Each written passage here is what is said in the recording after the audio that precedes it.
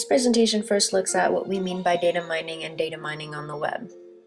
We tackle obvious but necessary questions such as why do data get mined?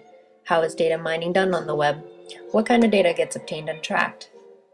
We compare in broad strokes the difference between web data mining and magazine data mining to understand the significance of web in data mining practice. Finally, we summarize privacy issues that are presented by the types of data mining being done, and propose some ideas on how the future can be better for all parties.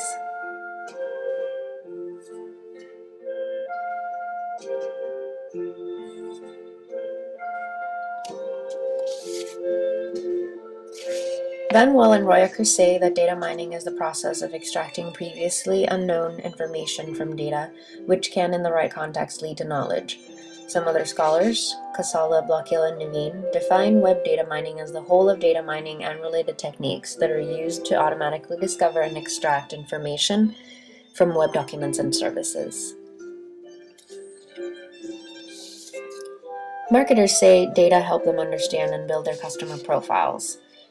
With this kind of marketing intelligence, they have the ability to market more effectively, which results in users receiving only marketing messages that are relevant to them.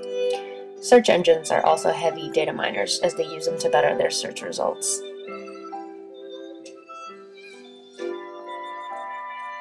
Cookie technology is one way this is being done. The website you visit sends a cookie, which is a string of code, and your computer stores it in your hard drive so that the website can identify you and record your data.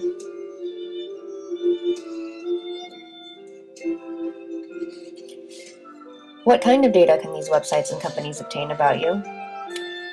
Well, among many, they can know the country and location, the date and time of the visit, because this information is available to them automatically from your computer's IP address.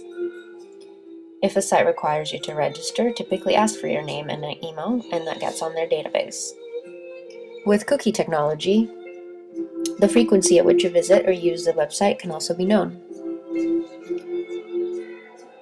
This kind of data is usually then anonymized, aggregated, in order that they do not identify you as a person, only as a frequent visitor of, say, YouTube.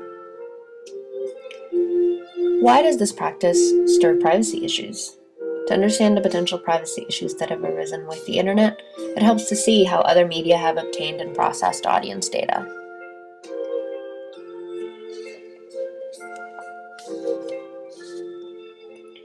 For example, a magazine distributes a survey filled out by a reader of his reading habits, likes and dislikes, and other pertinent information.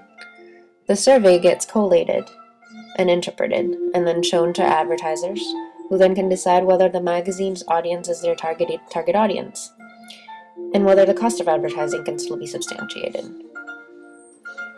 The reader gets to enjoy the content of the magazine at a minimal cost, because advertisers help to set off the cost of producing and distributing the magazine. Sounds simple, right? Web users also enjoy the free services available to them, much like TV or newspapers and magazines. There's nominal or no fees to read and use the websites. Advertisers basically pay much of the cost involved in producing the content and distributing it. Web users also like the convenience of not having to specify their preferences or their username and password every time they use a site.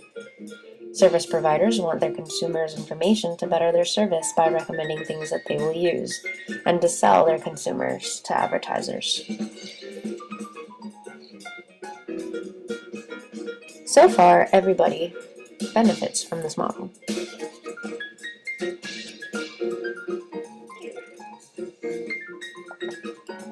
The problem is, unlike the model in television and magazines, web users may be subject to much more than just their demographics. They also could be giving information that they're not aware of. For instance, in YouTube privacy notice, it says that YouTube may record your usage of the site, including other users you communicate with, and other information you click on while you are in YouTube's environment. It also says they use technology to track who you are so that they can detect that it is you using the site, and you don't have to re-enter your information. But it also means that they can keep track of what kinds of ads you've seen and clicked.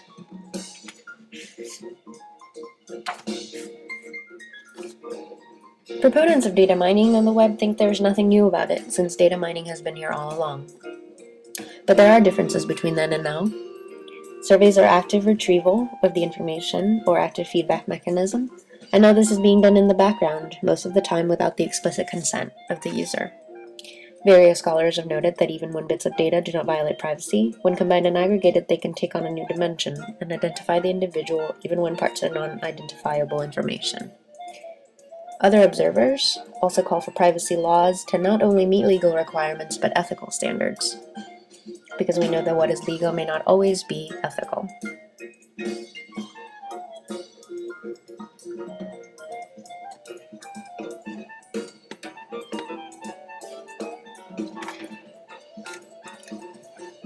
Additionally, privacy policies on websites are often inadequate. When it says quote-unquote third parties, what do they mean?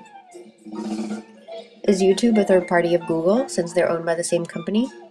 The business landscape is such that many companies are subsidiaries of larger conglomerates, so it begs the question, what do they mean by a third party? Many of these possible third parties are not disclosed on the privacy policy itself. Privacy policies also state that they can be changed without notice.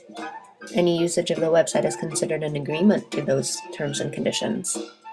Finally, legal language can be difficult to understand, even if a user is prompted to click on agree before they use the web service. By the way, who owns this usage information? Users or companies? Can users withdraw consent at any time? Of real ethical concern is the increasing usage of the internet for health and financial services.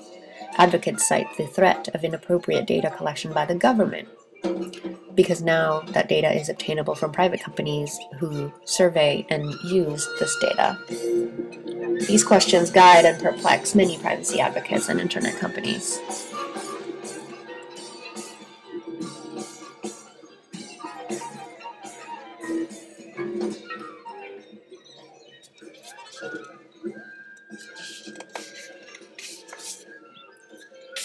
To improve current practices, it helps to pursue ongoing debates between marketers, advocates, the FTC, and big players, like search engines and content providers, to discuss the rate and effectiveness of self-regulation compared to more government intervention.